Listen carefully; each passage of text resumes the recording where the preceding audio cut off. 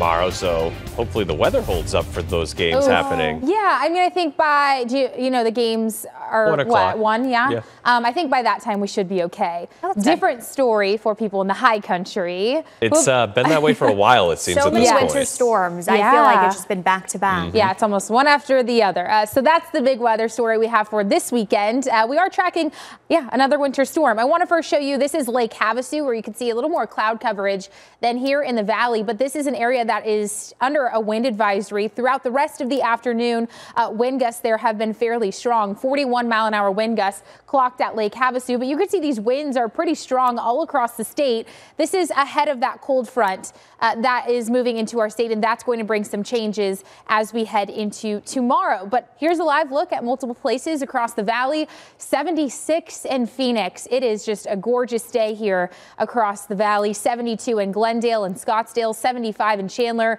Bright blue skies, but overnight tonight into tomorrow, we are tracking some big changes. So we are first alerting for the mountain areas because of another winter storm that's coming through. We're looking at 6 to 10 inches possible. This is going to be above 6,000 feet overnight tonight and into tomorrow. We could see again 6 to 10 inches. That is a lot for areas that have already seen a lot of snowfall so far this week.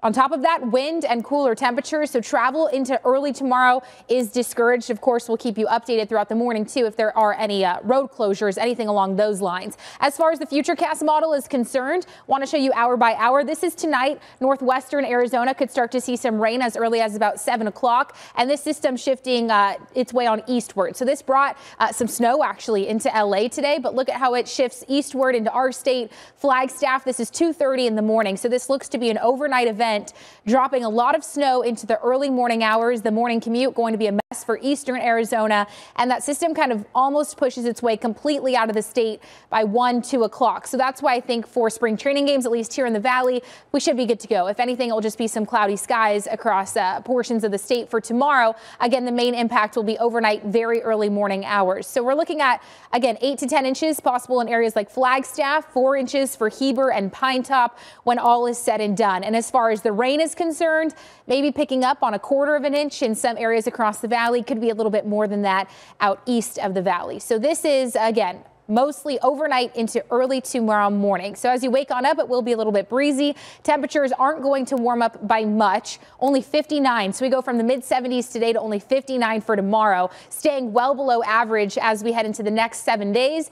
And another chance for some slight snow and rain chances middle of the week. Next weekend looking to be a little bit warmer, guys. Yeah, finally, we need some more 70s back in the forecast, Yes, Holly. agreed. All right, we'll see you soon. Volunteers are